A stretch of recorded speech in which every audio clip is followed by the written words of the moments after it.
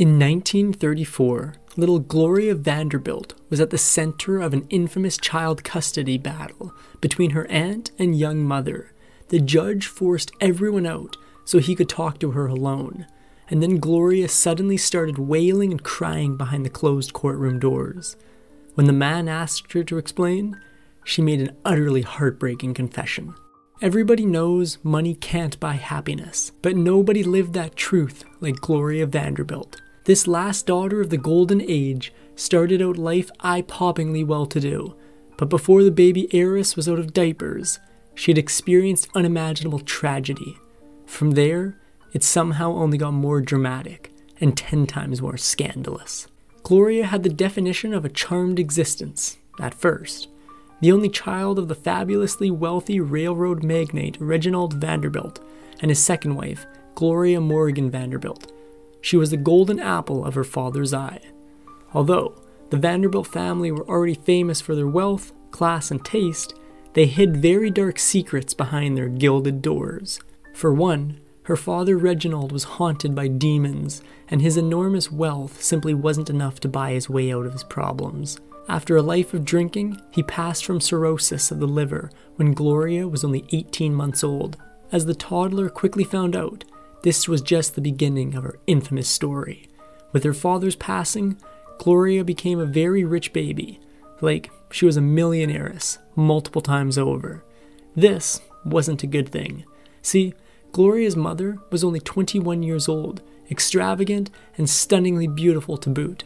Since the months-old girl was too young to control her estate, her mother took over responsibility of the vast sum, with disastrous consequences.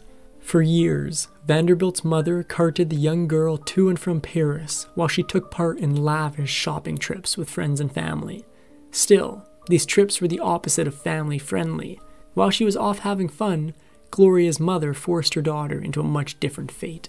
As a child, Gloria spent very little time with her mother, who apparently had better things to do than raise a daughter. Instead, her Irish nurse, Dodo, came to be the central maternal figure in her life. One day, Gloria was in her home when she caught wind of a plot to fire Dodo, as her mother said, get rid of the nurse. It sent her into a tragic tailspin.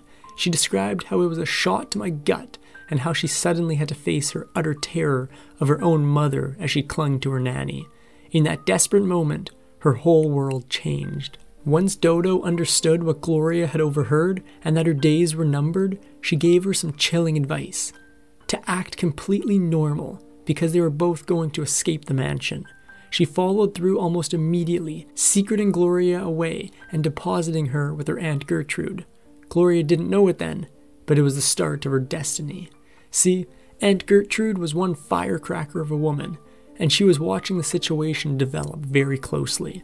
The wealthy, well-connected woman finally decided she needed to wrest control of the custody of her niece and quickly lawyered up to take the rogue branch of her family down. Meanwhile, however, little Gloria was horrendously caught in the middle. In the blink of an eye, Gloria went from innocence to infamy. People called the ensuing custody battle over the little girl the trial of the century, and boy, did it deliver the goods. Although Aunt Gertrude obviously thought something was fishy about her niece's life, even she wasn't prepared for the dirty laundry that got aired about her family. Members of the press claimed that Gloria's mother frequently caroused with lovers in the house and often left compromising photos lying around where young Gloria could surely stumble across them. But that was just half of it. Gloria's maternal grandmother once confessed that, "My daughter paid absolutely no attention to little Gloria.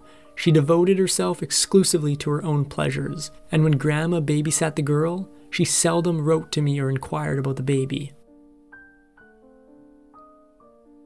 In addition to all this risque behavior, Gloria's mother even outdid these horrors.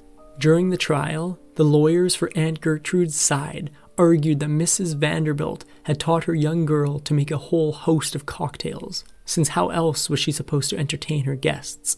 Given all this testimony, the scandalous verdict was a foregone conclusion. Eventually, Gloria's aunt won the nasty custody battle, but the cruelty wasn't over. Though Gloria's mother got some visitation rights, the other family members always put her under the utmost suspicion. Furthermore, Gloria's terror of her mommy dearest only grew. and they drifted apart emotionally. But as it happened, it was out of the frying pan and into the fire. When Gloria started living with her Aunt Gertrude, it was the opposite of a happy ending. Almost immediately, the budding girl, now about 10 years old, realized she traded one monster in for another. Gertrude had stifling control issues and forced Gloria to live under strict rules, even in her lavish surroundings. Gloria was now a pressure keg, and she was about to explode. As Gloria discovered who she was as her own person, she started pushing her boundaries in a big way. So while she got sent to Miss Porter's prep school in Connecticut, she hobnobbed with alumni that would include luminaries like Jackie Kennedy. She was no prim society girl. Soon enough, she experienced an intimate awakening, and not with who you might think. One of her first encounters was with one of her fellow socialites at school, and the details behind the fling were even more scandalous. Gloria knew how to look good, but she was a very naughty girl. Her steamy tryst with her school friend happened right under her Aunt Gertrude's nose when the two girls were having a sleepover during one of their school breaks. As Vanderbilt remembered, truth be told, it was great, she said. Of course, I didn't quite know what it was, but I didn't want it to stop. Gloria had every right to explore her sexuality with her friend, but her reasons behind the fling are very uncomfortable. According to the heiress, she first felt the pull of attraction to the unnamed girl because she reminded her of her old beloved maid, Dodo, the woman who had helped Vanderbilt first break away from her mother. Gloria went through the underworld and back before she was even a teenager, and it started to show. Constantly restless, she began to dream of leaving high school for Hollywood, and as she grew into an utterly gorgeous young woman, this dream seemed more and more like it could be a reality. So at 17, she dropped everything and went back to live with her mother in Beverly Hills. Unsurprisingly, Mrs. Vanderbilt wasn't any better at giving her daughter supervision. When Vanderbilt moved to Hollywood, she immediately got into massive trouble. At least, that is, in the bedroom. One of the first men she met was the ubiquitous Hollywood producer and notorious creep, Howard Hughes. At 36 years old, Hughes was almost 2 decades her senior, but he didn't mind putting the moves on the naive teenager fresh from the West Coast. And let's just say, Gloria was responsive. According to Vanderbilt, she fell into lust with Hughes from almost the first moment she saw him. And when they fell into bed together, she was very grateful for his evident boudoir experience. As she remembered their encounters together, their antics not only worked, but it was the first time that summer that I didn't have to fake her own pleasure. Unfortunately, if Howard Hughes represents the high of your intimate life, you're going to have some big problems. And oh, Gloria did. Vanderbilt might have felt like hot stuff, but she was still wet behind the ears when it came to love and romance, and she learned that the hard way. In 1941, just after her impulsive teen move to Hollywood and her affair with Howard Hughes, the young Vanderbilt fell in love with Pat Ditchico, another man more than a decade older than her. Ditchico was ostensibly an acting agent, but behind closed doors, the truth was much different. In actuality, the whole acting agent thing was mostly just a cover for Pat Ditchico's real money-making job. He had enough mob connections that he might have been a made man himself. In 1941, almost immediately after meeting Ditchico, Vanderbilt walked down the aisle and married him, becoming his second wife. She stepped into a walking nightmare. The teenager quickly realized that Ditchico was an abusive husband. She later described how when he was in one of his moods, he would take my head and bang it against the wall. Not content to intimidate his wife through brute force, Pat Ditchico also loved to play mind games with Vanderbilt, emotionally manipulating her. One of his favorite nicknames for his trim teenage bride was Fatsy Roo. Although Vanderbilt clearly had some daddy issues she was working through, even she realized Ditchico wasn't worth staying around for. She divorced him in 1945 after just 4 short years of marriage. Thankfully, they never had any children together, and practically the minute her divorce came through, Vanderbilt was on to her next questionable decision. In April of the same year, she married the talented conductor Leopold Stokowski. Sure, Leopold was in many ways a more stable choice than Pat, but he was also a whopping 42 years Gloria's senior, and already had 3 children from his 2 previous marriages. To be fair, Vanderbilt gave her second marriage the old college try, She and Stokowski were luminaries of the socialite scene wherever they went, and they ended up having 2 sons together, Leopold Stan Stokowski and Christopher Stokowski. However, very few people knew the ugly reality of their marriage and how desperately unhappy Vanderbilt was underneath.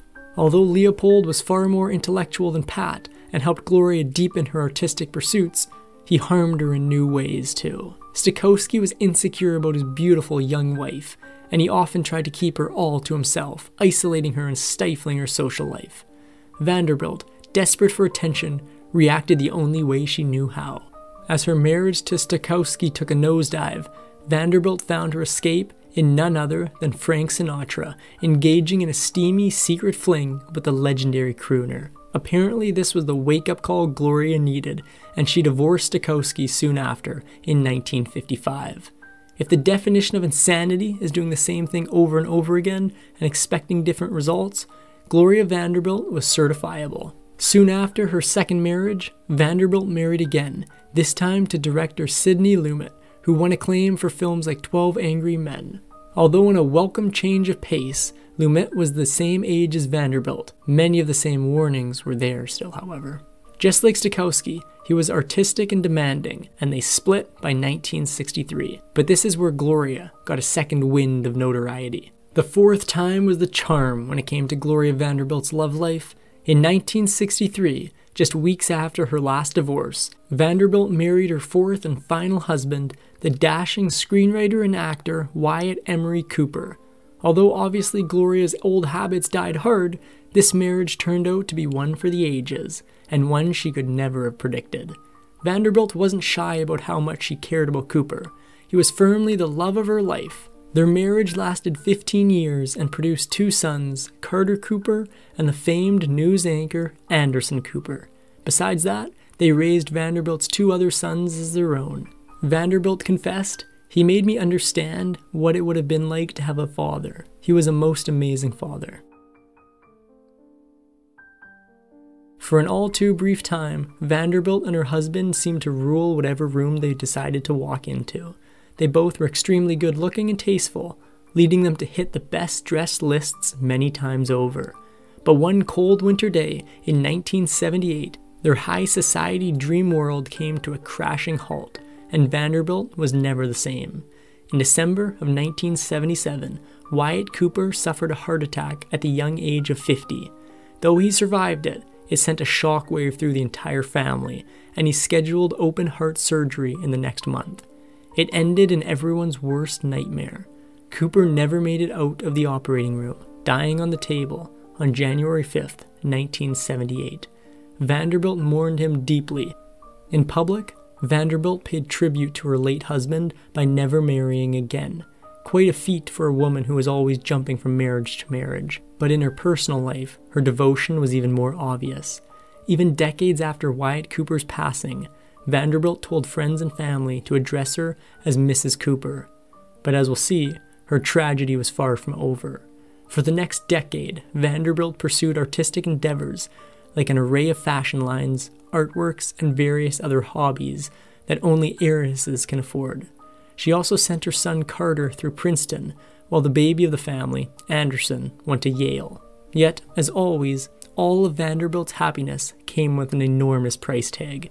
On July 22nd, 1988, Gloria went through the single worst experience of her life. That day, she and her son Carter, now 23 years old, were at home in their apartment on the 14th floor. Suddenly, Carter walked out onto the high terrace ledge and looked down, ready to jump. Vanderbilt, who had seen her young, emotional son go out, pleaded at him to back away, but it was far too late. Right in front of her eyes, Carter jumped off the ledge to his tragic fate. "I thought the worst thing that had ever happened to me was when I was 9, Vanderbilt said, referring to the custody battle she went through. But that wasn't the worst. The worst is to lose a child. Even though Carter's end haunted Vanderbilt for years to come, she reacted in a surprising way. In the end, Vanderbilt had been through too much trauma to bury it and move on, and near the end of her life, she still insisted on talking about Carter and remembering him, rather than trying to forget him.